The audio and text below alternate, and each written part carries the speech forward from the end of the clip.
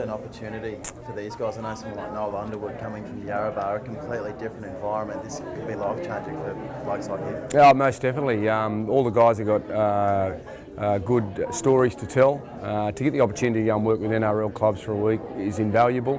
A lot of the guys have never given up on a dream of playing in the NRL, so they get a chance to go and see where they're at, but more importantly get a chance to play in a game next week against Newcastle and show their wares, and who knows what may come from that. What do you want to see out of them? What's your main message to these guys to get out of this couple of weeks?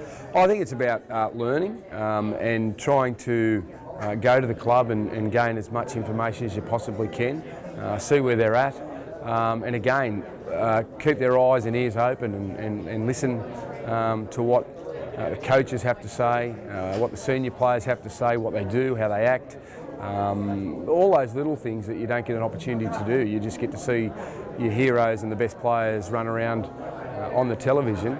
But this week and next week they get the chance to actually mix and mingle and see how they do it at the NRL level, and that'll be invaluable for their experience. There's some real talent there. How close are some of these guys to maybe cracking it?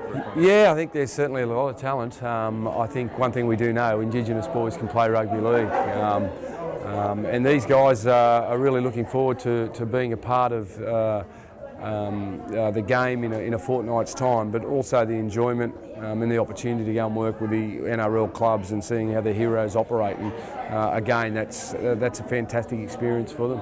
Pathway from community to the NRL level, obviously a very tricky one sometimes. You're obviously there for the boys and making sure that they make the right decisions. Yeah, most definitely. I think that that's part of it. You know, learn about the discipline of being involved in a football club, knowing that you've got a lot of eyes on you. People are always watching you every step along the way. And you know, just to see how the superstars go about it. And for our guys coming from the community, they've never been in a pathway program like this before. They're all excited. They all want a chance to showcase their wares, and I'm sure they'll do a good job of that. Laurie, the young guys, they're also going to go into the Indigenous camp with the Indigenous players over the weekend. What sort of experience is that going to be for them? Again, it'll be something that they've never experienced before. Learn a lot more about their own culture, learn a lot more about themselves, and get a chance to share their own stories with the Indigenous boys that play in the NRL. And already I've learnt today about one of our players has dropped 60 kilos over the last 2 years. His weight ballooned out to 160 kilo.